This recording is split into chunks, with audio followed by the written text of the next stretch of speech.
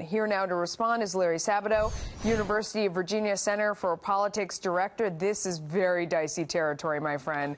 I mean, this plan, they're thinking Luther Strange steps down now and triggers a special election right now?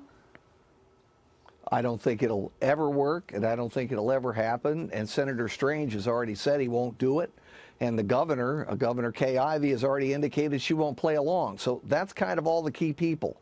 I don't think it's going to happen. The Alabama election laws are unusual, yes, but they are the law. And you have to obey the law. You can't change the rules in the middle of a game.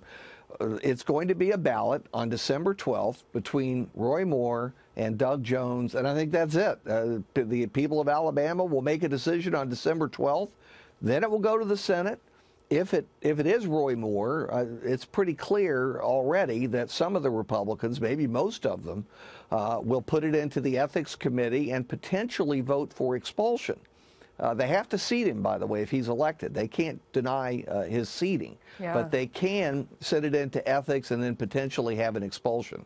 Yeah, because people in Alabama are getting really angry. I mean, about the fact that if you look at local press down there, it's not necessarily so much that they back him as much as they do not want to be told by the rest of the country, especially by people in Washington specifically, who they're supposed to be represented by. And they've kind of struck a totally different issue that's almost separate from, if that's possible, from these accusations. Yes, I think it's been true for southern states since the Civil War, and to a certain degree, it's true for every state. Who likes to be dictated to by politicians who don't represent you, who are from another state or another region? Now, if President Trump, being as popular as he is in Alabama, if he stepped in, that might make some difference, or it might not. I mean, he tried to get Senator Strange renominated, nominated, and he could not do so. So, yeah, I think probably the D.C. forces would be better off if they just sat back and waited for the results on December 12th, whatever they are.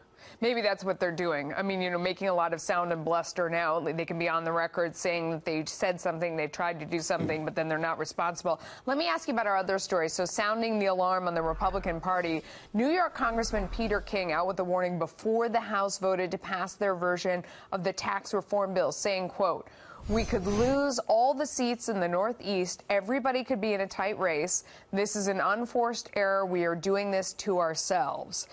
Larry, I mean, he's right. He's going to go back to his district and say, I voted to raise your taxes. Now, we all understand the theory behind this, the idea, the state and local tax deduction. Why should everybody be subsidizing these cities like New York City? They waste a ton of money. It's really distressing.